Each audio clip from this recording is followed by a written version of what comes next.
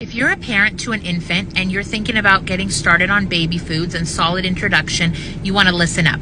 I'm Dr. Anna, half of the Pedi Pals, pediatrician here, and I wanted to give you some important information. In my practice, I feel like parents are often really nervous about starting baby foods and solid introduction, especially when it comes to trying foods that potentially could cause allergies. So I understand where the hesitation comes from, but I wanted to dispel some myths for you and give you some information, so hopefully it makes it easier. So according to the guidelines, you can start introduction of baby foods around 4 to 6 months. Now, this does depend on your child's developmental stage that they're at. Some babies are preemie. They might need to start baby foods a little bit later.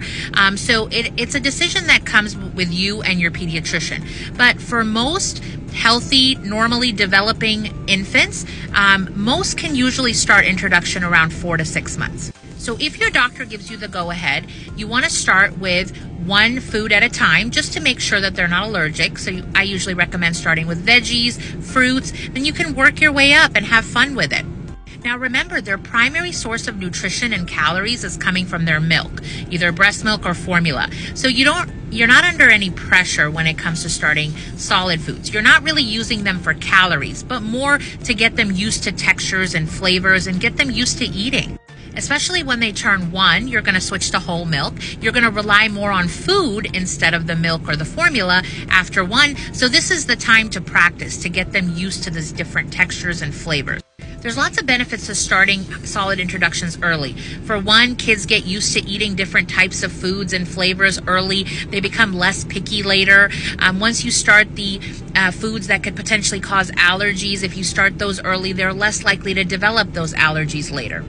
There was a study that came out almost 20 years ago called the LEAP study, and it basically concluded that people that had the lowest incidence of peanut allergy in the world were in areas where they introduced peanut very early on in life, in the stage of infancy, around 4 to 6 months. So introducing peanuts early prevented the development of allergies much better than if we were to avoid peanuts till they were much older.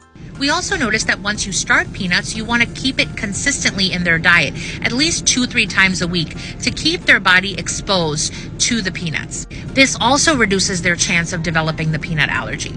Now, of course, if there's a big family history of peanut allergy, if your child has moderate to severe eczema or has the potential to be allergic to peanuts, you definitely want to talk to your pediatrician, potentially an allergist, to figure out if they can start peanuts. But for most babies that don't have these risk factors, it's usually something that they can start right away.